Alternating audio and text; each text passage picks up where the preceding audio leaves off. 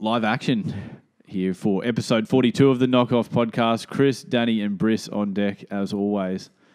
Just on the television screen in front of us now, we've just watched an SBS News piece related to this week with the issue of a bill to get medicinal cannabis past the Senate. Exactly, and what an absolute, really an outrage that it is, still at that sort of stage of people that need access to it cannot have access to it, and people who are in really, really serious pain and stuff like that have to pretty much go through a couple of different medical screenings and all sorts of stuff to get it, which should be way more widely, provided than that, surely. Yeah, they threw up some stats there, didn't they, of like the categories of what you qualify to get the medical cannabis are like terminally ill in a number of different ways, like suffering really, really fucking badly. And the fact that we say that like, no, this is illegal for those people, I think anything is anything is on. I think they have like medicinal cocaine and MDMA and stuff like that legally prescribed for medical benefits in Australia, maybe, I don't know. In the States they do, man. States, you can absolutely get prescribed MDMA and all that sort of stuff through actual specialists can sort of prescribe that now, and psilocybin and all that sort of stuff. I think they might be doing experiments with that as well. So it just shows you that nature dishes it up, like in one form or another. All the compounds that they're, that they effectively make are from things that really just existed in nature to begin with anyway. That's right. To see a mother dealing with her child having up to a dozen seizures every single day, having to deal with that day in, day out, when a simple oil from a plant that grows out of the ground can bring 100% relief from that. The fact that it's not here is just a no-brainer. Good on the people that are pushing it. I hope they're successful. Some think there is going to be some pushback, as always, but yeah, I think it's like, without getting too deep into the politics of it, it's been passed through the Senate, but it is likely to be rejected by the federal government. And I guess it's just it's hard when stuff is tied up with a recreational usage, but it just, in 2017, it really doesn't make sense anymore. I follow this account on Instagram called Drunk People Doing Things. I follow that too. Man, and the shit that people do when they're drunk that, endangers their lives and other people's lives, and outrageous fucking shit, to think that, we class other drugs in different categories. I don't know. It seems like a really archaic idea, and I don't know, man. I think the wheels are in motion, like, good on the Greens for getting this up, Richard Di Natale. And, for me, I don't even, I don't swing left or right at all. It's like, I'll go to vote, and I'll vote for the Greens on the basis that I know the Greens aren't going to get up, but the fact that I want to have something other than a two-party system, and I want, as much as I feel like the Greens probably don't have the ability to run the country, I want them and their views to have more power, have more swing in that whole sort of system of politics. It's just like... And that's why you vote, isn't it? And that's why you get to weigh out your options on your voting too. Like, you give people a 1 and a 2 and a 3 and a 4 and a 5, like, based on rating, because, it's your own little, contribution to steering the ship, I suppose. Yeah, exactly. And it seems like, I guess one vote doesn't matter, but it'll happen. It's a social tide, social change just continues to sort of happen, and I think we are sort of starting to see that now. Like, a couple of potties ago, we discussed the gay marriage vote, and this is along those same lines. I think it's just some of that hangover from the past that I think we're ready to move past now. Especially when Australia sees examples of it done successfully, and so many examples of it actually done successfully all over the world, it starts to give clout to all the multi benefits of reducing crime and creating revenue and creating income, and there's local economies through Colorado and all those sort of places that, and California, that's it'd be in the billions, put it that way, billions of dollars of revenue for, the Californian government to tax. I mean, what else can you create a $1 billion, dollar industry for overnight that hurts nobody effectively, helps many, and just, reduces crime. It's just a no-brainer. But Yeah, it's like I guess it will happen eventually because we've seen the successful model in the States now. Like we've seen the things that you're talking about. So why isn't our government out here cashing in? It turned over many bill over there last year, and they're pumping it back into public schools in Colorado. And I feel the like Australian government's $500 million in debt. Probably, I think it's even more than that. 500 mil. Oh, to be more. 500 trillion or something. It's something incredible. But what is that? No, it's 500 billion, man. I'm somewhere in between. Yeah. What is 500 billion though? You know what I mean? Yeah, it's such crazy. An astronomical number. What's a billion? Like 1,000 million. 1,000 million. Yeah. 1,000 million. So you're talking like 500,000 million or what? Yeah. I'm not capable mind of that blown, number. Yeah. Shout out to Stu from the Batchy with his half a billy. Yeah. Oh, man. He's worth 500 mil. He went on an episode last night. This millionaire that's on The Bachelor. He's come in The Intruder, and he's like $1.30 on Sportsbet, like straight up, because he's got a background and a profile already, where he's like heir to this pub fortune, like pubs and hotels in New South Wales. He's heir to this huge fortune, and she knows him. Obviously, she knew him before from some like VIP party or whatever where he tried to tune her. Yeah, so he's like, come on my boat. Like after he'd met her, and she's like, yeah, okay, and she ended up standing him up because she's like, I thought he was a bit of a douchebag. And so the last night he's like, I'm on the show, I'm through to the semi-finals. She stood me up on my boat once. She's not going to do it again. Like, and then there's this fucking super yacht like parked down at the side of like Sydney Harbour.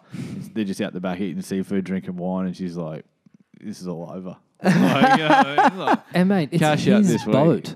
It's his fucking boat. It was his own. All of these other dudes, like it's their turn to hold a date or whatever. They'll go to a petting zoo and shit. So it's like exactly like you're the contestant, and it's like the producers go, okay, here's the budget that you have. You can do fucking hang gliding, roller skating, like what's your pick, sort of thing. And you just go along with the shitty Channel 10 date. He's fucking Stu with his own boat. Like he had his own fucking giant yacht that it's just like... That's incredible, eh? Game over. It's all over, folks. And there's people out there that would make his money look like, infant money. That. Imagine being one of those like chic princes or something like that where you're just worth... hundreds of billions of dollars and he's shitting on gold toilets. It'd get to a point where it didn't make sense anymore. Yeah, that's right. It was just like, all of your needs were ever taken care of, but I think you'd be bored and unenthusiastic. Yeah, because especially, when you think about expanding the shit out of your living space, you can only live in so much area. So like if you had this enormous like 16-bedroom house or something like Mike Tyson had, back in his heyday when he was just hemorrhaging cash. Being taken advantage of. Yeah, you'd literally like chill in your movie theater and your kitchen and, like maybe a living room, but there'd be so many fucking bedrooms and hallways and, and everything and pool areas and, bowling alleys and stuff like that you'd never go in, you'd probably never touch them. That was like Floyd. You pointed out how he's always in his house by himself and shit like that. Rattling around. It just, I think he should... although he posted that thing of him hitting a bag just recently. I know. I wonder if that's something cryptic about back in training. Surely not. Probably not. I hope not. I hope not. Yeah, me too. Why is 52-0 or whatever? What is he? 50-0. 51-0. 51 exactly. now. Yeah. It doesn't make sense, does it? It's like where stop unless he does need it. Unless it's the right matchup. He's smart in the ones that he chooses. I don't think he'd have gone for that 50 if he had to fight a Canelo or a Golovkin or any of those names that they were talking about. He wouldn't have having him to come back for that big money fight. He wouldn't have. I think it kind of goes to what you're saying about money and just getting to that point where you just become bored with it. I think human beings need something to do. I think if we were just in leisure mode all the time, we'd get bored. We sort of thrive off like having something to do. And I think, if you go camping, it's kind of exemplified because you're like, oh, what are we actually doing here? Like, are we just sitting in a chair in a bush? Like, oh no, we need to make a fire or we need to cook dinner or do this or whatever. Like, and you find that fulfilling. And I think human beings are naturally, we're like worker bees, you know, or ants. We're designed to continue working. So if you get to the point where you're Floyd and you've just got all the fucking money in the world, it's kind of like, well, yeah, maybe I do want to take a fight, you know, give me something to do. That's true. Give me something to work for, whether it's starting a strip club or taking a fight or whatever it may be. You need to do shit, you know? It would be addictive, that fight game too. Being Floyd Mayweather, fight camp, coming out onto those scales, like six-pack ripped, just, you know, like with people screaming your name and stuff. That would be heroin in that moment. Oh, man. Imagine being him in the whole Conor McGregor situation where those press conferences were unprecedented. Absolutely. And he, you know, was not the one that everyone was cheering for in a lot of instances. No, not at all. The way that the story went was that he fucking won, man, and he gets to say, "Yeah, I won," you know. And I stopped him. Stopped him. Yeah. Exactly. That is Big some heroin statement. shit right there. Oh, like, absolutely. imagine that, you know. Yeah. Talk big game, man, but on Fight Night I knocked you out. It would be You know, impossible like- not to believe your own hype in that instance, you know. You'd be like, I am a god. Exactly, and they would both go in with that sort of mindset, which is crazy. They would both go in, you know, like with that I am a god mindset, and I'm just going to humiliate this guy. He doesn't know what he's in for. Speaking of gods, man, the son of God, it's back to the cattery in the That's AFL news right there. Gary Ablett Jr. traded from Gold Coast Suns to going home from where he belonged. You know, a triple premiership player. Brownlow medalist. Like, I don't know if did Gary Ablett get a Norm Smith. I don't know. I think he did. Yeah, I'd have to. something today. I'd believe it. So Mate, there will be some happy fucking people in Geelong tonight. That's for sure. Shout out And a couple of our family friends. Yeah, shout out the cookies. He's been pretty unhappy at the Suns for a fair while now, like at least a couple of seasons, hasn't it been? Came up here. Got an offer he couldn't refuse, essentially, you know what I mean, to move up here. He would have been on big cash coming up here, and his whole contract would have been big, so good on him. Hopefully he'll finish off, but that's good for Geelong. Like, their midfield now, Selwood, Ablett, Dangerfield. How old all is back he? Together. He'd be in 33. 33. Yeah, so coming play a couple more years anyway. He could probably go another 2. Isn't it funny he had how that bad shoulder injury? Right. So they reckon. I read something today that was saying he sort of hasn't had the same zip ever since that, and it's kind of like, you know, the body gets to that age and it starts being like, ooh, this is tough fucking going. Definitely. I told you boys the other week, across from the Village Green Studios, the Toombul Bulls, and what are the AFL team that play across there? It's an AFL field / fucking cricket field anyway. Shout out Chris Lynn, Toombul Bulls. Shout out. Pride. signed a really big deal today, the biggest deal in BBL history. Yeah, five-year extension with the Brisbane Heat. Well done. Knock off alumni. Yeah, Chris well Lynn, done. Lynn Sanity. Good job.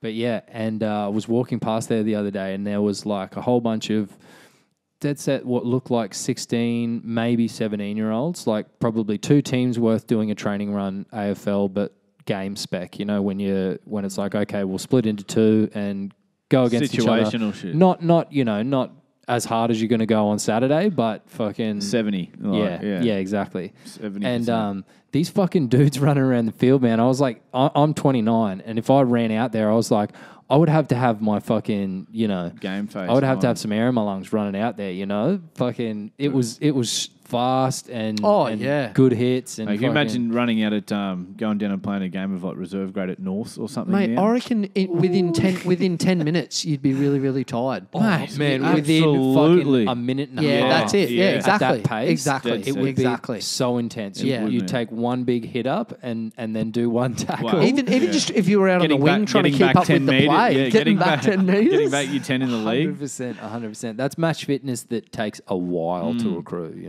It's funny, though, that every sport takes a lot of repetition like that. You need to build that fitness that you can't get any other way other than doing that discipline, So, like, paddling a surfboard is a perfect example of that. You can swim all you want, but if you still get on a surfboard and because you change your neck position and you paddle upright that way, your shoulders still gas out, your triceps still cramp up, your rear delts still cramp up. Do you reckon, like, how you see like the Hurley performance centers and shit like that? Do you reckon surfers, they would have a training regime where they have shit that can increase your paddling fitness and shit like that without actually being in the water? I'm sure their programs and stuff would be very different to other training methods, because it's a very specific thing. Like, you're not trying to like hypertrophy and build muscle at all. You're trying to, Be elastic. mobile Yeah. in certain ways, Exactly.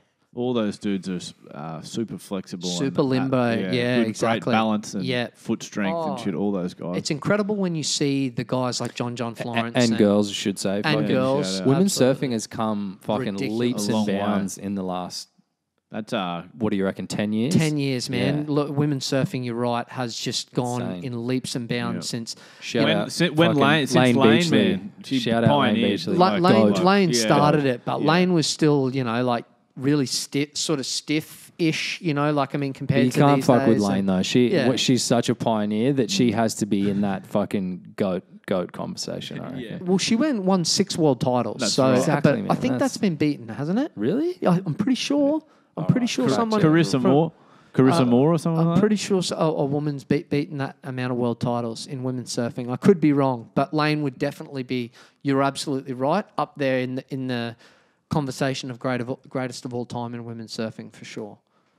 We're just looking it up on the Google at the moment. The TriCaster. But yeah, I was only actually saying to my dad earlier before I got here Look up the list in women's history, Danny. how much we've got to get a professional surfer on here. So we'll absolutely have to go mobile and take this down the Goldie because we want to get like. Would it some have been the professional surfers WSL on when here. she was surfing though? But even like it'll probably have that back in the archives and stuff. Nah, that wouldn't have the.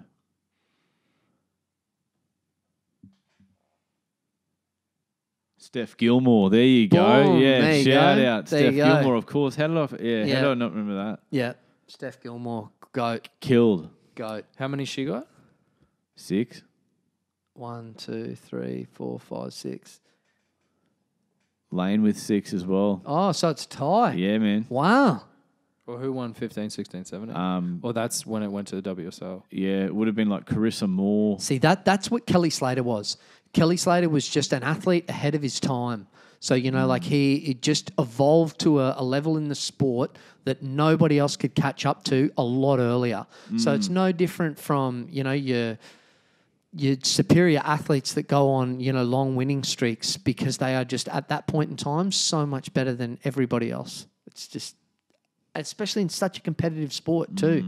It's not like surfing was new at the time or anything like that. It was well and truly established by the time Kelly Slater started. You can't fuck with Slater. He still competes like That's what I on mean. that scale really fucking well. You can't sort of say that time Father Time's caught up with Kelly Slater at all. or that generations have passed him by. No, Just no. fucking hasn't Yeah. happened, Mate, man. He's Kelly still Slater there. could win a world title. Yeah. Easily, Exactly. easily, man. And still wins events. Like one Chopes or something like that in recent history. I'd love to see Kelly Slater win another world title and go out on the world title. That'd be awesome. Gabrielle Medina had just won recently in France in some really fucking good waves. In Yeah, that, France looked competition. incredible, didn't it? Never. Just big though. Like Yeah, it was yeah. definitely is that a Big. beachy? Yeah, mate. Right, Yep, you betcha. right. God damn. Yeah, monster. So they Yeah. go to there and then they go to Super Tubes like straight after that. They go from France to Portugal. Right, Like, yeah. how's the life on these guys? Oh, man? absolutely, man. And why not? You'd absolutely want to live it up while you could. You know who surfer Lots that of Brazilians Oh, in the top 10 now. massively. I really like Owen Wright, man. I've enjoyed the shit out of his surfing career, man. I've always followed him. He's come back from a really bad injury, so Yeah. good to see him there at 5th. Like I remember one year watching him surf live at Chopu, and man, he had balls like going in on some of these waves. Owen Wright, shout out. Man, just when you're watching one of those competitions where it is big and it is heavy and, and you're seeing them take the drops that they take into the waves that they go into, it blows your mind because like you know if you were out in the water paddling, even out while someone was dropping into something like that, you'd look at it and just be mind blown that someone would be that, committed to be dropping into that. I mean, like, imagine being a John Florence and paddling into, 15 to 20 foot pipeline, like when it's just going dry on that reef and it's just freight train barrels. But knowing how to surf it. But knowing how to surf it. Because it's his backyard. Like he grew up on that beach. Like, oh, here we go. Oh, shit, this is a big one here, man. I'm going to get so pitted. Yeah. Like, you know what I mean? And just being so confident that he's just like, can stall to go through a dry, jagged razor reef that's super shallow and just charge really heavy barrels. It doesn't break far from the beach at all in hindsight, man. There is like an outer reef that it comes through, but having went and stood on that very spot like a couple of years back, and I'm like, holy shit, like this is it. Like the beach isn't really even that big or deep, like from like the houses to the sand and shit like that. You're oh my God, like. And it would have only been like 3 foot or something, pretty sloppy when I was there. Yeah. A couple of people surfing, a few people on bodyboards and shit. And I'm like, no way in hell am I going to go and like just paddle out there now. No. Like, and you couldn't. I remember even in the Endless Summer too. The quote from like Robert August or whatever is like, if you think you're going to go out and dazzle someone here, you're in for a very humbling experience. That's right. Because even back then when the Jerry Lopez and all that sort of stuff were charging pipe on those big, heavy guns and all that sort of stuff, that was still a high level of surfing. They were still charging heavy, heavy waves. If you get hit by the lip, it might permanently part your hair. Yeah. I love That's a quote of that too. I love Pass that. the big moron lady. Yeah. that movie is what got me into surfing. Oh, absolutely, man. I'd love to watch that, man. It would be over a decade since I watched The Endless Summer, but Endless Summer 2. It was played in our house many a time. Oh, many a time. Endless Summer 2, never the first one though. Yeah. Man, Pat O'Connell, Pat O'Connell, that's right. Getting his wetsuit eaten in that thing when they're in that dune buggy in that big game park is all time, man. Remember that, man? There's lions are getting into his wedding, and they're like just cruising through these little mountain ranges, like, and he's just laughing, and then they just turn up to like J-Bay and just start shredding. Yeah, yep. How funny is it? Like he was the little Grom in that. He was. Yeah, if you see him now, he was still he's an old dude, man. Yeah, dude, absolutely, and man. Ripped still, man. Really? Yeah, very good surfer, man. He was on the seats. He was shout on out- WSL up only until a couple of years ago. Yeah, exactly. Yeah. He is a good surfer, Yeah. absolutely. And he is in that movie. He is in the Summer too. You know, man. he's ripping. I love there. the dude. Love the Costa Rica section of that. Wingnut Do they go to on Costa that. Rica? They go to Witch's Rock. That's and like right. Plan Negra and. I might have to rewatch that. Yeah. That's right. I think I remember Oh, that scene. Looks super fun too. Like Witch's Rock's just offshore, and it's like and the nearest parking meter is 800 miles There's away. or there's a whatever. big like rock island behind in the shot. That's Witch's Rock. Right, That yeah. is- Cool. You know, That's that's sick, the one. yeah. That's the one. Yeah, exactly. But it's like apparently you got to go from Tamarindo, which is like a seaside village or something like that, and you pretty much just get on a boat, and then the boat takes you out to Witch's Rock. But you can't camp there because the island is sort of protected or something, so you can only go out there for like on day trips. Costa Rica. Yeah, look up Endless Summer. Is it on the Pacific or the Caribbean I don't side? know. Los Pepes. Yeah, I think it'd be up Playa around Hermosa. Playa Hermosa. But Pacifico Beach Club. That's us boys. Yeah, there we go. Oh, look how we're looking at a Google Earth shot from above here too. We're just there in awe of the photos, not even describing what we're looking at. just looking at wow. a map of Costa Holy shit, that looks awesome! map of Costa geez. Rica to find. Yeah, Google Witch's Rock. Oh, you did. which is rock high ropes, cool, like zip lining. Like we're on the fucking zip lining website. Like, oh yeah, great. Just reading it, yeah. not saying anything. Oh shit. That's funny. 35 US. Oh, yeah. What do you know? And podcast gold. Oh, shit. son. that is the movie that got me into surfing at 14. I remember my dad pretty much took me surfing initially, which I wish I'd have gotten into it. But when I would have been probably 6 or 7, like on this big fat single fin sort of thing, hated it because I got dumped and, just dropped it until 14. Watched that in the Summer 2 movie one time, like early in the summer. And was just like, I want to like get a surfboard for Christmas, and like got mum and dad to get me like a beach surfboard for Christmas, and then just like started surfing then. Man, I just saw on that the rankings before. Stephanie Gilmore, is she currently first? Yeah. On in the women's, I have no idea. Yeah, look up Witches Rock and the Summer too. But that is some of the funnest surf looking surf footage you'll ever see, because it's just really, really sunny. It's just offshore. It's, not super critical. It's just, looks so, so nice. I can't wait to go here. I cannot wait to go here. It's 10 foot. Oh, that's actually big, that looks bro. like, That's big. Oh, that's so fun though. Oh, wow. This isn't in the summer. This is this is just somebody who's gone there. There's some guys who scored. Yeah, exactly. This is some holy shit. That is it's a freight train left. Yeah. Look at that longboard in there. Oh, get out of the way of that. Yeah. Look at that left. Just rifling off. Oh, baby. But yeah, big. You definitely want a sizable surfboard to paddle into that. This is the end of summer 2 scene, I think. Yeah, this is it. Oh, wow. That's it. Oh, look how grainy the footage is, because it's like shot back in this would be 90s. Looks good as surfing as he did at 18. Just looks like really Noosa. Yeah, Wingnut was the longboarder. Oh, yeah, he ripped. Yeah, he mate. fucking ripped the longboard. Yeah, exactly. Is he still kicking? He'd be still kicking, for man. sure, Yeah, man. absolutely. Still surfing? Yeah, they're getting lefts there. Mate, that looks like DI, man. If that was Really? if you're gonna get that rainbow side of DI or whatever on a good day, man, you get long lines like that. They're all rights, yeah. I thought there was some lefts in here. Maybe it's the next spot. I remember it being sunny. But that just looks... And they've got it to themselves. It's just... Like literally just them.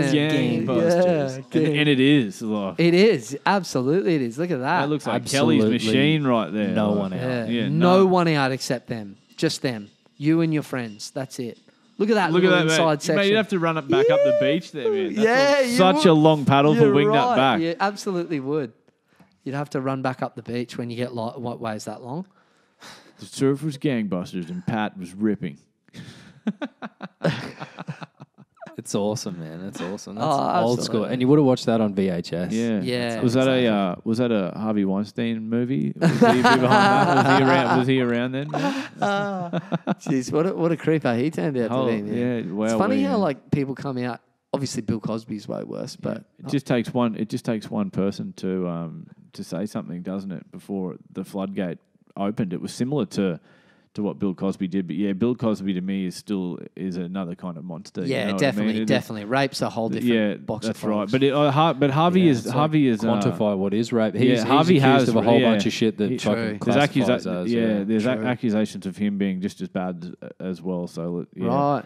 let's potentially see what happens here. But just that crazy sort of Hollywood power and wealth, and using it to allegedly like manipulate people for roles. Like, yeah, if you bang him, you'll Yeah, exactly. you'll get a couple more scenes and shit. I can And guarantee it. all the people around him sort of, supporting him in obviously doing that, so the people, reception or his, staff effectively like leaving the room and setting chicks up with him and shit. Like, Surely that can't be right. It says Harvey Weinstein's net worth is estimated to be between 240 and 300 million. Easily, man. He's not even worth fucking Stu off The Bachelor's status. Yeah. Oh, but that's oh really? Nah. Really? How much did you say Stu from The Bachelor's They got? said 500. 500 million. Yeah. That's a Whether serious that- amount of whether James cash. Hetfield's back. Yeah. Whether Yeah, really that's is he a worth 500 mil? serious Or amount of money. Metallica. Yeah, Metallica. Oh, bro, that's a serious amount. Well, like you boys Half said, a billy. half a billy. Yeah. Those are numbers that just don't compute. Eh? Exactly. Yeah, you could be literally buying a new car every day if you wanted to. It's, the fuck you money. That's what they call that. You know what I You mean? could use cars like socks. Yeah. Yeah. Like never wearing t-shirts twice and shit. Yeah, Like, yeah. Give me 40 white tees. Like Although you probably could go, you could go broke at any level of money. Definitely. But like Floyd Mayweather could go broke. He's the sort of guy that would somehow manage to do it. that's it. I'd You just get so bored that you just be spending. Like Yeah. I saw that there was that doco on Michael Jackson just before he, maybe not just before he died. That This Is It one or whatever, but a few before that, he did this doco where they were following him around for a day, and he was like fucking just going into these antique stores and buying like multi-million-dollar vases and forgetting completely about them and shit like that. Yeah. You just become so detached to it, I reckon. Absolutely. You just be like, yeah, definitely. Especially if you were weird existence. a guy like Michael Jackson who got real weirded out by fame. You know, I think that some people seem to handle it better than others, but it would be... Circumstances, I think, play a huge fact, you know? The fact that he was essentially like fucking a child abused, but thrust into the fucking limelight by his at parents such a and, young age, man. All of his family fucking blowing up before you've even hit puberty, man. Jackson Like, 5, extremely fucking popular. You at 40... There's no way you couldn't be a weirdo, I reckon. There's no way that you could be like, well, I've handled this fame better, because I'm very well grounded and shit like that. You haven't had like a single second to become grounded. Exactly. Ever. Yeah. And that's it. You're a product of your experiences and all that sort of stuff. I was only having this conversation the other day about that. It's interesting that two people can effectively just have, through different DNA and wiring and all that sort of stuff, can have an entirely different mindset on, you know, two different things. That everybody is, whether it's through a little bit of looks or a little bit of personality or a little bit of something else, no two people in 7 billion people are like identical sort of thing in the way that they think and the way they look, and like that hasn't been, the same model hasn't been copied twice. It's such a trip out. Yeah, I think when you're on this micro level, you notice the changes. It's like ants to us all look the same, but I wonder if to ants they have like subtle differences between each other and shit like that. Yeah, you know? I wonder. Fuck, I rewatched only like I was just killing some time. The first 15 minutes of the Neil deGrasse Tyson Cosmos one, and they start out by giving the Earth's address or whatever. So it's like if planet Earth is the first line of the address, then they show you how big that is within our solar system. The solar system is the second line, and then that's within the local group, which is like... And by the time you get out and you see what Earth is, this tiny speck on the edge of Milky Way that's like one of many of these big clusters of galaxies and shit, you're just like, we are so fucking small and trivial and do not matter in the fucking grand scheme of things. You just can't get your head around the fact that this shit is expanding. It's like there's no end to it, and it's like incomprehensibly big. Yeah, it is. Big doesn't even quantify. Yeah, it, that's you know? it. Like you just said, that's a good way to describe it. Incomprehensibly big. And so from that lens, you know, we are all the same. We're essentially all connected. You know, we're just this teeming mass on a rock. But it's cool. But it's cool being part of that evolutionary species that you are. You know, at that macro level, and you're like, absolutely. you're like creating art and fucking sitting here having a podcast and exactly, you know, taking life and seriously. Well, hopefully not too seriously, but having fun with it. You know, exactly, and just get moving forward and getting smarter and figuring new things out, and then being like,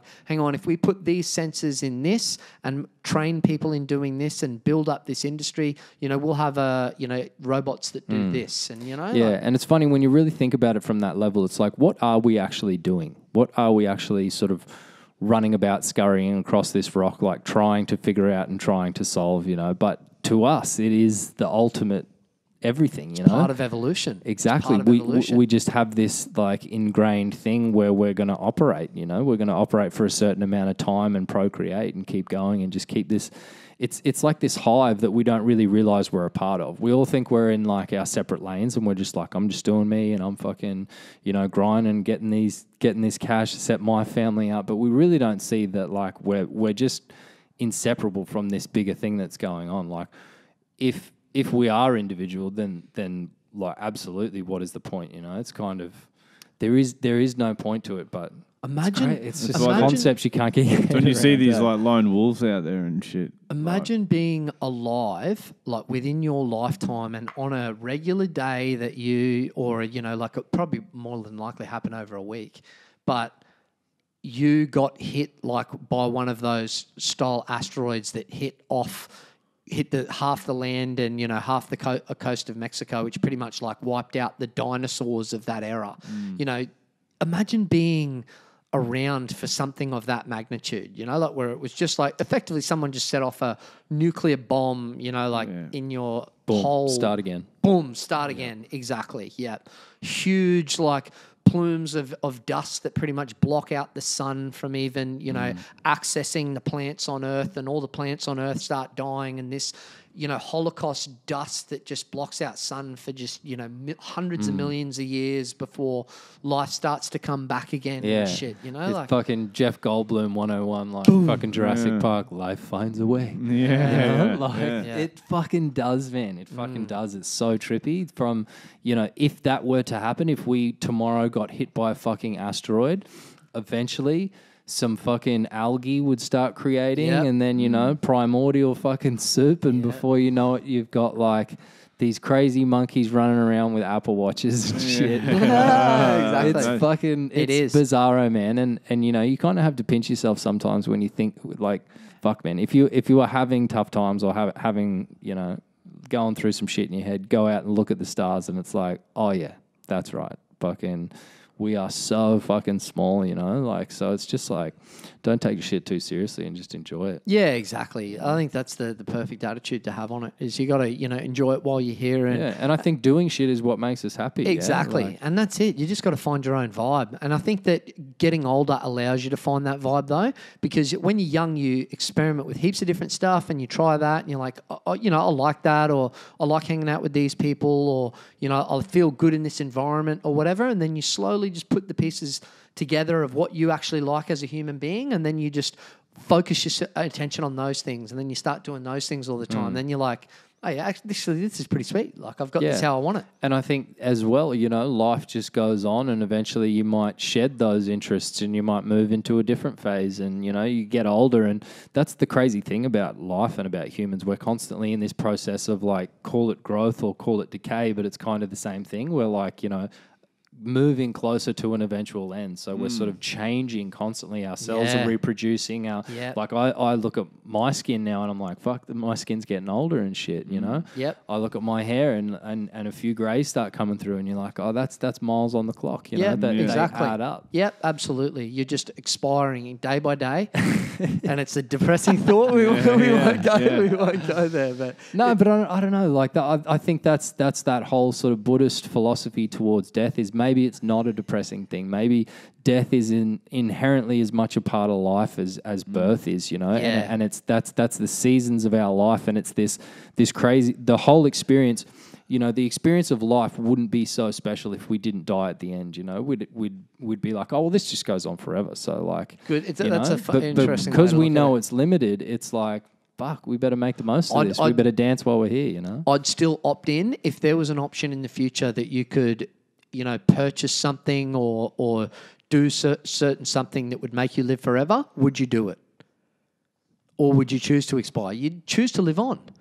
Yeah, I mean, there's so many questions that, you'd need to qualify first in terms of what's the quality of life. Like, do you just become, completely a brain in a jar? Hey, Chris. Some boys. It's noisy in here, boys. Like the Frankenstein movies of the 80s and stuff like that. So, well, that's the it's alive. I think they'd be dealing with way smarter technology. I reckon if you talk about when we're 80 and 90 years old, that's 60 odd years in the future. That's a lot of growth and a lot of time to improve. That'd be your flying car spec, like automated technology, everything. Nail on the head. I think biological evolution, no, that's not a very long period of time, but technological evolution, absolutely. Exactly. And ridiculous, the fucking that show Black Mirror do an episode that fucking really hits the nail on the head with potentially what will happen is if they are able to, from all of your data and all of your photos and tweets and everything, build a digital consciousness of Chris or Maddie or Danny sort of thing, and sort of, this non sort of feeling virtual reality that, you could implant into your head, into a chip, say, and from that you could essentially be yourself, like in, have you worn any of those virtual reality headphones and shit? I'd like to. Me too. But maybe not yet. I want to try it when it's real good, like ridiculous. Yeah. Although I guess if you have never seen it, I suppose you don't know what to expect. That's true. It might blow your See, mind. I'm a if bit it picky with wasn't the ridiculous. graphics and shit that they've got for it yet. Like that's a boxing simulator one there that you're seeing below that. Where if you go and get your PlayStation 4 out now, I mean the graphics would absolutely shit all over that. Really? So I don't want to yeah. go to that experience and be like, man, this looks pretty lame. Like it's Ah, cool, okay, but it's yeah. still. This is like early this- yeah, 2000s spec that's video right. game We're type we're thing. at Right. fucking Nintendo 64 right here. You know? When we need that 1080p. Yeah. Right. But this see, look at the graphics, man. Oh, that's shit. That looks fucking rank, man. I mean, hats off to them because it's an amazing thing that they've done. But mate, being in your lounge room there, shadow boxing. This guy on the left is an actual boxer, man. Check out his chat. He starts getting really into it.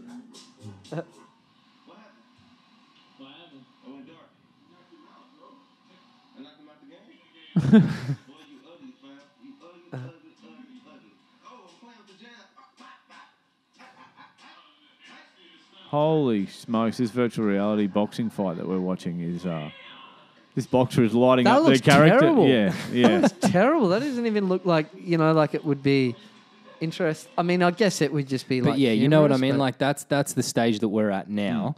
But say like in however many years, if this has progressed to the point where that looks realistic as fuck, and you can go into this virtual world where essentially like you've downloaded this version of yourself that's you can play in the game as yourself or whatever. Against Floyd, like you know what I mean? Yeah, Like and- they'll build an exact And replica so of that. in this episode of Black Mirror, they basically give this to people when you're entering retirement home spec, and if you're terminally ill, you can put this chip in your brain, and you can choose to go into that virtual reality. And they're like, you can suspend your consciousness indefinitely in this virtual reality if you so choose. And they show this conundrum of a relationship where a woman has gone into the virtual reality, but her husband has chosen to pass on, and so she's now having a lesbian relationship with this other woman who's in the virtual reality, but having these feelings of, I lived 80 years of my life with it, anyway, it's fucking... Yeah, no, I know. Spoiler alert, but... Yeah. Oh, I haven't seen the doc. It's a doco. No, it's TV it's episode. It's like a fictional show, Black Mirror, but they play with concepts of like... possibility of social media and technology and shit in the not too distant future, Yeah, and like exactly. different social sort of like problems that may arise from that. No, and Yeah, there's shit. a Yeah. first 'Cause- episode spoiler alert is like where the president or the prime minister gets blackmailed because there's a video of his daughter getting kidnapped and the terrorists like that are manipulating him make him root a pig on like national TV, like, and they actually do it in the episode. Yeah. Like it is a wild television program. mate. Really? It's really different. But I don't Like know. with graphics footage of the root on the pig. yeah, No, it's Really? probably it wouldn't be R-rated. It'd be like MA or something okay. like but that. him like But still. crying and shit. To doing be it. honest, Yeah. like Imagine the, acting that the day. acting, Yeah. the acting is a little It's a startup. B-ish grade, but if you suspend disbelief for a little while, then the story inevitably gets you, because it's always sort of like you got to work out what's happening. It's a different sort of scenario at the start of each episode. But it's an interesting question, man. I don't know, like live forever. I don't know. It's Like you said, it depends on the condition that you do it in, but Yeah. I'd definitely go. I'd definitely go for it. imagine being fucking 300 years old and communicating with a 23-year-old. Yeah. Fucking strange. If you just like look like you did at 23 and you're still there like banging all the young chicks at the club, but you're really 350 Exactly. years old. Yep. Like, Imagine that, And though, it like- might get to that stage. You but could probably, but does the brain like? Would you? There has to be a point where you stop learning. You wouldn't. I don't know. Is there like potential for the brain to be able to carry 300 years worth of experience? I don't think so. I don't know. Evolution, absolutely. That's how evolution is. It just picks up a little bit more. That's how like apes go from walking around on their all fours to slightly bit upright over long periods of time. But yeah. Fucking it's crazy concept. What were we even talking about? living forever. Harvey Weinstein. Living man. forever. Yeah, living forever. Yeah, it would be tricky, but I can definitely see it as like being conceivable within our lifetime. Within 60 years, I think that that's potentially something that the human species. Yeah, could they get say to. that the first 150-year-old person has been born now. Yeah, I don't doubt it. But yeah, I honestly think though that you would get to a point, and if it's a virtual reality or if it's fucking full-on science fiction that we can somehow become immortal, I think it takes some of the flavor away from life. I feel like I know what you're saying, life is change and everything is, money is good because you know what it's like not to have money. Exactly. Friendship is good because you know what it's like to not have it, or, relationship in general, like versus being lonely. Whether it's friends, family, fucking relationships. Would you be elderly though, or would you be able to? Food tastes so fucking good because you know what it's like to be hungry. It's like everything that has a it's like the yin and the yang thing. Everything that has a bright aspect to it kind of needs that dark aspect. Like, what is happiness without sadness? You know what I mean? Exactly. So yeah. It's kind of that whole Comparison melting thing. pot and circle of life is like all that pain and pleasure and fucking everything is all tied up in the one thing. And I think if you take that struggle away from it, I don't know if we'd find it as fulfilling because we're biologically designed. You definitely wouldn't. Yeah, exactly. Yeah. We're designed to do it the way that we do it, But yeah, it's obviously such a more rewarding thing to feel good. Like, so if you're, away and you're doing something that you love and all that sort of stuff, it just feels way better than not feeling good. So you just want to feel like that way more often, Yeah, it's fucking strange when you think about biology and you think about, we've seen this week with this transgender issue in sport that's come up, and it's not a new issue, it's something that's happened throughout, and I think there maybe is an issue with sport being, we're categorizing gender into two categories, and we sort of know now from science and evolution and everything that it's not necessarily like that. Like, is it the South African track and field athlete? What's her name? Caster Semenya. And she was actually hermaphrodite, so had like testes on the inside. But like, I don't know what other genitals, I guess a vagina. Yeah, born with both, I believe. Probably both, yeah. So the fact that exists, it makes the issue like really, really complicated. And I think the IOC have standards for testing. Like, apparently back in the day it was fucking rudimentary as like, pull your dacks down and show us what you got. But I think now the model they use is based on hormones. Testosterone and estrogen levels. That'd make sense. And even that though, like they're saying, isn't totally conclusive. Yeah. But it's a rife one, because you do have this. We saw in the news this week, Hannah Muncie, something like that. Hannah Muncie, I think. Yeah, the Australian has had gender reassignment surgery. I'm not sure if he or she has actually had the assignment surgery. Identifies as a woman now, but has played for the men's handball team for Australia as well. Began the transition to being a woman in 2015, and from an outsider's perspective, still visibly looks and sounds like a man, and is quite large, and is eligible or ineligible for the AFL Women's League draft. Ineligible now. Ineligible. The correct decision was made. Yeah, I think it was, and the way that she handled it afterwards, after she was declined, was a 100% class act. Let's get that on the record as well. Completely copped it on the chin and understood.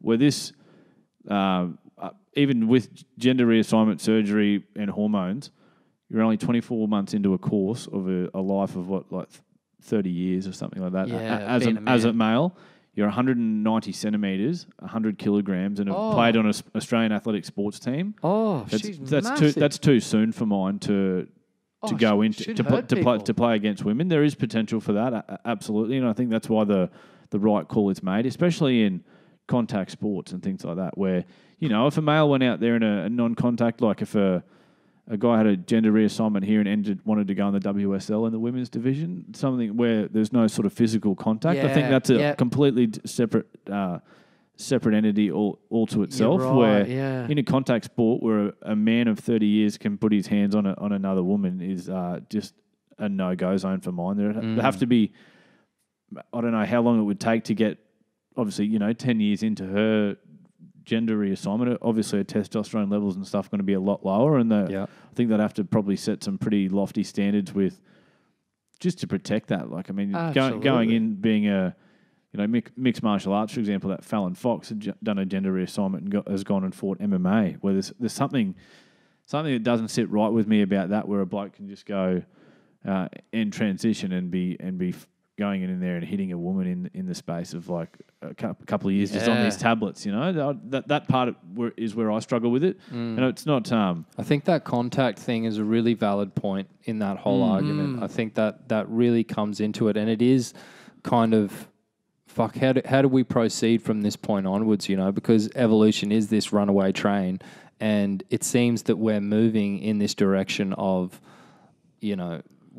we've seen in the last 10 years anyway, there's been a whole bunch of different, sexual persuasions as well as gender identification, names and titles and things come up. And whether, a lot of that seems to be tied up in ideological movements of people, the extreme left versus the extreme right and all that sort of shit is definitely inherent in that whole context as well. But yeah, I don't know. I think it's a tricky issue, like, because how do you quantify it? Like they on a scientific level, and the chromosomes between men and women, like men are like an XY.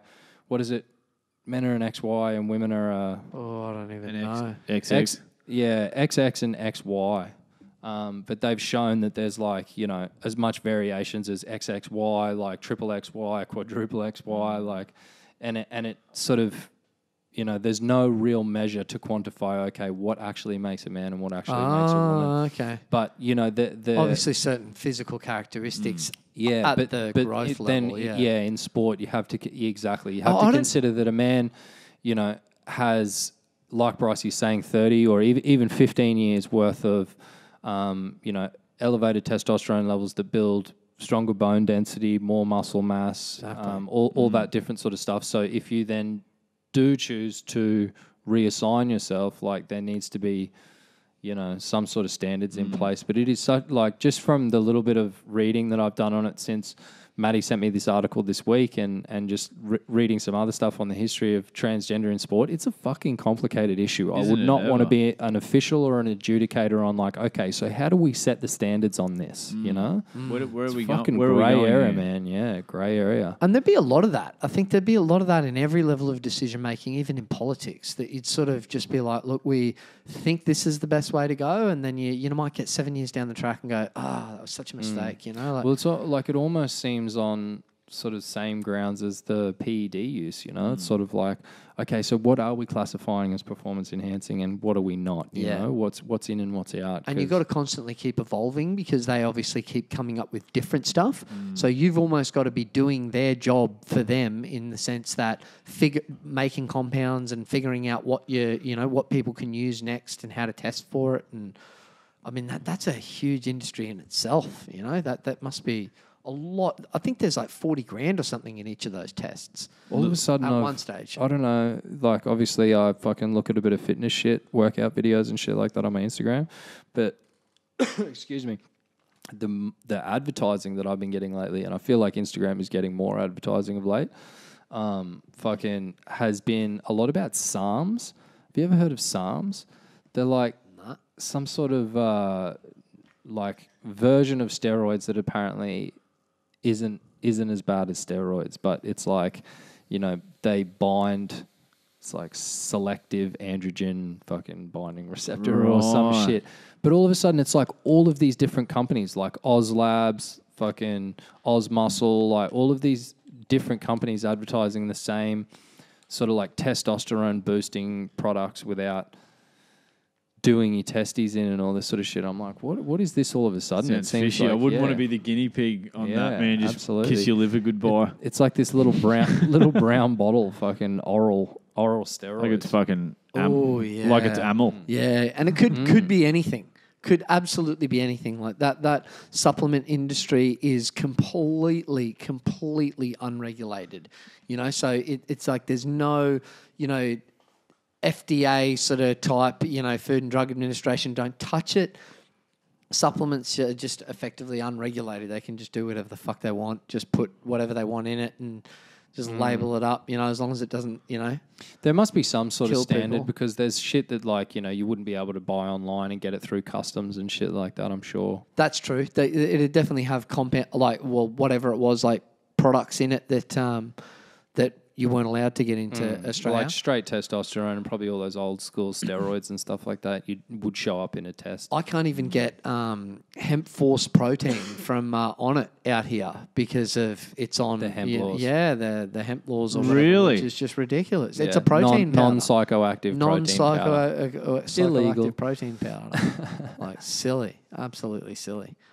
But we've You need to get on that little nog shit. yeah. Well, he was only on a diuretic though. Was he? I'm pretty sure. Yeah. Trying to shred that's up what a they bit. said. Yeah. What would a diuretic do? Either that or cut weight. Yeah, Yeah. just make you piss heaps and stuff like Yeah, that. Is it? yeah. Is that sort of The emphasis. spend a of lot it. of time on the shitter and stuff? Yeah. Is that what a diuretic? That's what I imagine when I imagine that. Yeah, and I think you just sweat more and you have a higher heart rate. Like on and that, all that sort of stuff. Clenbuterol and stuff like that, where it just jacks your heart rate up and raises your body temperature a little bit, so you just start shredding. Yeah, I remember Stuff like that. It's wild, we man. popped a guy on a drug test on a site for weren't testing for clenbuterol, I must say, but we popped him for like amphetamines and speed and stuff like that, and he like admitted while I was like having the discussion with him about getting popped, the bit about being on clenbuterol. I didn't even know what it was. I was just like, "What's that?" And he's like, "Oh, it does. It's this steroid that does this, Trying to this, get and cut this." for Yeah, summer. exactly. Yeah, Trying to shred up. yeah. Summer was Just this coming, man. big meathead scaffolder. Yeah, no. Doing a bit of ice and fucking clenbuterol Yeah. on the extreme shred. Yeah, Oh, exactly. my Lord. Yeah, I've started working in the I've started doing. Fortitude Valley this week. Changed offices. that office And, looks sweet. Yeah, it's nice. It's a sick building. But fuck, man, being back in the valley is eye-opening experience. Darrowville. Not that I've worked in there before, but spent many a night out in my youth. And man, all of the businesses on Brunswick Street are basically just vacant and shit. There's Yeah, the true. RG and that bar next to it, but there's basically nothing else there. It's Yeah. like this weird ghost town, but Really? still heaps of junkies, man. I like to get out on my lunch break and do a walk, even if it's just through the city sort of thing. Get out like just of the office and doing a loop there, man. You go past many people who are, either jonesing for a fix or are currently under the effects of their last hit. Really? Fucking just blatant, missing teeth, the sunken face, the like scabs on the skin and shit like that. Just cool. Ice is just everywhere you look, man. Like it's fucking heavy, eh? Yeah, it's crazy when you think of because you live in your own little bubble and associate with your own friends, so you don't really think there's that probably bigger scene of it, but there would be a big scene of heroin junkies and ice heads and all that sort of stuff that would hang around, in Brisbane, Catching public transport is a big eye opener. Yeah. That's and that would be a lot of, wherever you go. Absolutely. Sort of thing, you know what I mean? And you know what else is synonymous fucking everywhere? The second it goes dark, that shit increases. Yeah. It's Yeah. less during the daytime. Everybody scurries off into little hidey holes and shit.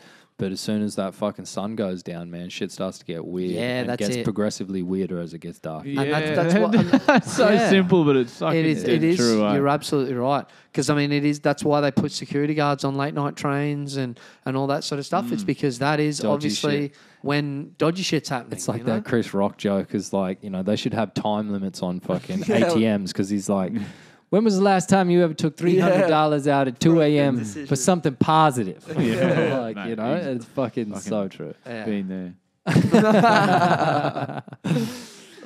So we got the fight night this weekend, and then we got Yep. 214 at the first or second week of Mate, November. there's a card. 217, sorry. There's excuse me. a UFC card every weekend between now and Christmas.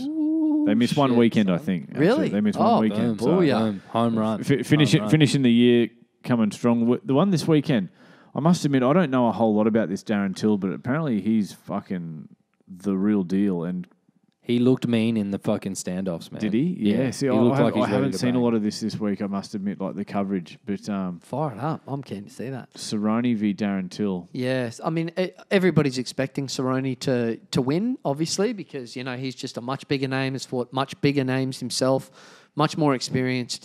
But Yeah, you just never know with these young bucks coming up, you know. Like, I mean, and Cowboy definitely does have a tendency to get overwhelmed early in the first round. So He can. anything is possible. But Look at him. Robbie swarmed him in that last fight. yeah, That was a he fun weathered fight. that storm well. He really did. He really did. Not many have been able to hang in and weather that storm with Robbie. Yeah, and Robbie obviously came out with that as his, He you know, knew. focused game plan. You know, he For was coming sure. out there. Look, I've got the cardio to go 3, but I'm just going to put a real hard sort of first 2.5, 3 minutes on him. Robbie just to see. can, and only because he's so experienced and smart, he can take rounds off Robbie at times, man. Where he can weather the storm and not engage nearly as much, and then come Yeah. out where he won 2 rounds to 1. He's tall. In that fight. This Darren Till, is he an Englishman? Yeah. Wow. Looks rangy, man. Cowboys had it all before. Yeah, exactly. Yeah, We're gonna fight, motherfucker. I don't He's so care. nonchalant. He's fucking Yeah. just impossible not to like. We're just getting in a fist fight. But look at this dude, man. He's broad. He looks rangy, eh? Got a sword on him as well. His trackies. Shout out. Yeah, man. I think, fuck. Yeah, look how Cowboy Cowboy is so will, fucking active, man. Yeah. He's got to be the most active guy on the roster. Yeah. Be up Taking there. a couple of L's now. He's got like 25 fights in the UFC. This might be his 25th fight, I think. look out. Yeah, absolutely. Coming But- off 2 losses in a row too. But still, like, you know, other than the Masvidal fight, Masvidal definitely got the better of him for sure. Didn't he? I expect Cowboy to come back strong here. Yeah. I'm picking Cowboy every day of the week to stop him, and he'll probably, I dare say, submit him. Right. Yeah, get the Englishman. Yeah, I reckon he'll look to sort of get him down how- if he can, because Cowboy in his Darren Till's 15-0. Cowboy in all of his recent fights has showed way better takedowns. You know, like, I mean, he actually shot on Robbie. He's got good takedowns when he chooses to use them, and I think he'll choose to use them here, and he'll go for the submission. It's a for sure. 24-year-old too. He's young Till. He is a Imagine young being buck. 24 going, fuck it, I've got the fight against Cowboy, like to his Yeah. mates at home. Yeah. That would be unbelievable, man. Yeah. Imagine have one of your like real close homies in your group was like, fuck it, it's Cowboy. Absolute- Or I've got Tony Ferguson. Like, Absolutely no one you've Ooh. ever heard of there, though. You know, like on that record. that's right. I mean, sorry, buddy. You're like, 4 fights in the UFC. yeah, exactly, which counts So for a he's lot. A majority Counts for a draw lot. against Nicholas Dolby, but that is 2015 as well. So Yeah. loves a decision though, Till. So Yeah, yeah, exactly. Cowboy's more of a finisher for sure. So it'll be interesting. Cowboy always brings the fight out of people. So, you know, it doesn't really matter if Till's gone to 3 rounds before. You know, like Cowboy makes people fight. Who else is on that card? The Polish bird. Karolina Kovalkiewicz. And Connor's boy.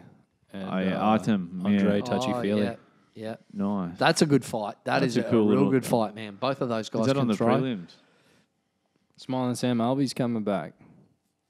Coming off a win against Rashad Evans. Yeah. Smiling Sam. He's active as fuck, man. Have a look Yeah. at his record is 31-9. Fuck Yeah. me. That's a Yeah. good record, man. Yeah, absolutely. Look at Artem, 14, 13, and 14, 1. 13. How does he have a gig in the UFC with a record like that? He's in Connor's squad, man. Yeah, exactly. That's He crazy. needs a 13 L's, man. Needs a W here. Coming off that real tough fight against Cub Swanson, where he hung in for 5 rounds against Cub, but you could tell Cub was on another level. Yeah, right. I don't think I saw that one. But yeah, I mean, imagine having a UFC guy that had lost as many fights as he had won. That'd be crazy. If he takes an L this weekend, that's exactly what it'll be. Yeah, I'm 14 and 14. So how on earth did he... He must have gone on a win streak late. Must have. Yeah, yeah. Because, yeah, he has got some top names at 45. I'm looking forward to this. I'm looking forward to seeing the Another fight Return night of the on Dragon. October 29th. Yeah. Fuck, yeah, you're right. They're stacking them towards the end of the year. Absolutely. Yeah, I can't wait to see Machida back after... is that at 85? No, that's at 20. That's no, 85, yeah. 85, yeah, good to see. Good to see. Leota looks good at that weight. Jim Miller staying active. Yeah. Always. Who's he got there? Francisco Oh, Trinaldo. that's not an easy night out Dude. at all. At all. Jim Miller will submit Could be him, a man. fucking war. I reckon Jim Miller Damien will Meyer get him. versus Covington. That's a mismatch if ever I've seen it. But then again, everybody against Meyer other Yeah. than Woodley was. Yeah, he's just going to tie him down to get back in that Yeah. L column for Damien. Yeah, exactly. Just going to be like a serpent on him, just Shit, like Chaos "What?" is 12-1, man. Chaos Covington, Ranked number 8. Yeah. 170. Yeah. So many good fights. What happens coming with up, the man. 170? You boys were saying fucking Woodley's been calling out the winner of the Bisping GSP fight. Yeah. He wants to just get his name. I hope that doesn't happen. Oh, me too. Yeah, Well, no, don't we no, all? no. Don't we all? Who are you boys picking for the winner out of GSP and Bisping? I don't know, man. I don't know. It's been funny watching some of their lead up and shit. Bisping's a champion, but he can't help but play the heel all the time, mate. Just constantly chatting and shit. It's a real interesting I'm fight. gonna go Bisping, man. Yeah, I think Bisping 4-year too. layoff for George Yeah, is massive, man. too Who rusty. knows how active he's been? But an interesting one out of that was, that Christophe Manu. He's one of his mentor. Was GSP's mentor coming up. Like he's been in his corner a bunch, just like this hard ass French Canadian like martial artist. And he's come out in the press, and I don't know if they've had some sort of personal falling out or they're not working together anymore. But Christophe was like, I've seen his sparring and shit like this, and what I saw there has me worried for him and thinking, why is he actually doing this?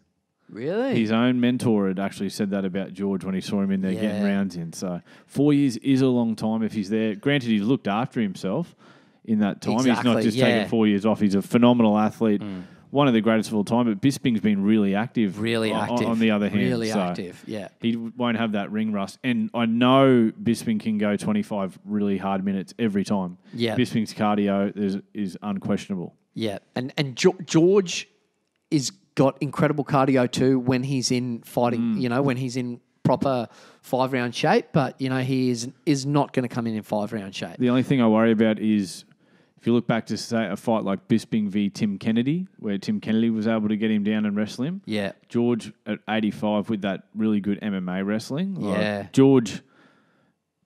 Name a better MMA wrestler than George. Probably the greatest MMA that's wrestler right. of all Even time. someone like Yoel, who's been to Olympic Games and stuff like that, GSP put it together in his weight class in his division. His takedowns were better than anyone. People knew that they were his go-to. People just trained with really high-level wrestlers and trained takedown defense over and over and over, and would still come out and just get taken down. Not like every now and again, but every single time, like your Thiago shoot. Alves and your Dan Hardys and your Koscheck, BJ Penn. He took Koscheck down at will. He took John Fitch down at will. That's right, He's just on another level. So does that transition to the fight? Is that where...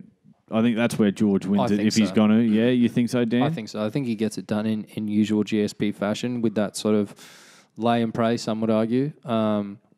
Definitely. I would hope to see some damage, like if he does hold that top position for a long time, and not just grind it out on points. But man, yeah, he's been in some fucking wars. That war with Carlos Condit was one for the ages, man. He got fucking belted up in that. The elbows that he ate. He'd been off a long layoff for that fight as well. Yeah, exactly. Yeah. So, Bisping is- Cop that that left card is fucking stacked. That Bisping is left owning eye him in the press conferences Yeah. too. George is just a Bisping, George's too just a nice, nice yeah. guy. Like Yeah. that's the problem. Is Are you intoxicated? Are you intoxicated? Yeah. He's like, is that all you got, George? You used that last Thursday. You also used that suit last Thursday too. You look like a fucking high school maths teacher. We're paying you good money. Get another fucking suit. Just owning him, and he's there like, this guy, George, man. George would just because he's admitted to that. He was the shy kid at school that got bullied and all that sort of stuff. So even though he is a badass, he wouldn't doesn't really have he wouldn't really have a response to any He's of that not sort of stuff. being the Connor in the room. You know what I Yeah, mean? Picking exactly. fights backstage of every Nah. card. And Yeah, shit like exactly. that. It's Yeah. not George's guy. The verbal fight is a fun one before the actual is. fight. It you know? really That's is. where we'll miss Bisping when he goes because he knows how to hype a fight and sell a fight, and he does that in his own head almost to create a beef. So Yeah. he's more into it. Like, Yeah. fuck this guy. We're gonna fight or get himself really really rolled Yeah. up and just squash it instantly when they shake hands. Instantly. And that's the best part about it. He's squashed every single beef he's had basically, Yep. except with Rockhold because there's a rubber match there. And Yeah, he knows it. But exactly. everyone else, he's like, Yeah. he'll just shake hands and what's done is done. Yeah, exactly. And that post-fight press conference between Bisping and Rockhold after Rockhold lost, man. That was fucking hilarious. That was definitely not like beef squashed at all. That was just still as antagonistic few beers, as He'd had a couple of Bisping's beers there at with that his point. like pluggers and his singlet and drinking a couple of beers on stage. With his belt. Yeah, Rockhold's just like, fuck this guy. Hey, But you're you want the right. belt, Luke? No, you can't have it. Like just baiting him that sort of hard. Like, you want to touch it? Like, no, actually. It's mine. After he's just been knocked yeah, out. after he's been shit. stopped. Like Class. not gracious in, Yeah, I know. in victory or Yeah, defeat. but then he even looks back and he's like said I that was a the next dick. day he's like, oh fuck, I was a dickhead. Yeah. He said during the interview, he's like, I'll probably regret some of this That's shit right. tomorrow. Yeah, Like, exactly. but he was just buzzed on the He- beer. he's- Cloud nine. He's Yeah. notorious for that though, man. Like losing his head. Like, do you remember when he spat on Jorge Rivera's fucking. Jorge Rivera's corner? Like after beating him, like That's right. pretty much stopped Jorge Rivera like in the second or third round, and then just like went over and Yeah. like spat through the cage. Because Like, they made a video about him on YouTube, Yeah. like fucking like fully mocking him on YouTube. So he stops him and goes and just spits slags on his corner, yeah. like. and yeah. didn't get in the shit for that. man. Apologized immediately, pretty much like straight away afterwards though. But yeah, that's a brutal stoppage too, man. He's just taking shots, and that's what Bisping's going to do well is really pour it on him when he's gassed. Absolutely, he will. Far out. No, I was trying to bring that up then, but we got about 6 minutes of Yeah, lead Jorge in. Rivera Lead- highlights. I think. And I just couldn't be fox searching it. Yeah, What was exactly. that video you were telling me? Ooh, I just got a little shock off the mic, son. Damn. What was that video you were saying? Is it this Harvey Weinstein? Howard Stern. Howard Stern, yeah, that's makes right. really, really inappropriate comments to Emma Bunton, like Baby Spice, in this radio interview. It surfaced after the Weinstein thing, where they're like, "Now that we're at it, why hasn't anyone ever brought this up? Like, have a little gizzer of this." Howard Stern's shockingly sexist and suggestive interview degrading Emma Bunton resurfaces online. Oh, you'll have to pinpoint the exact moments, though. Then Right. 15 minutes worth. That's going to be tricky. Is that who's Howard Stern is? That guy with the black hair? yeah, bro. Oh, right. Okay. And he only is he a former like rock star or he just Yeah. right. Who did I can't think of Yeah, that off the top okay. of my head, but that's his.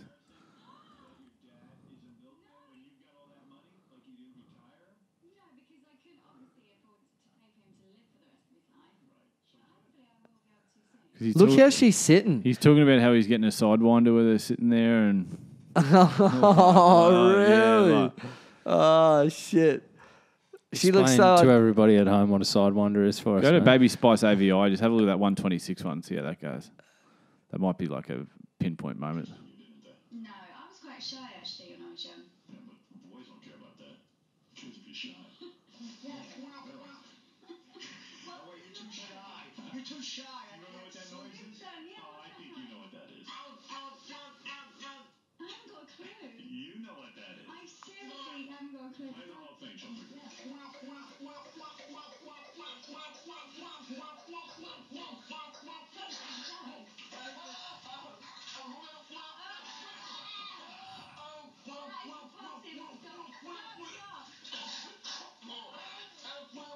Oh, really? You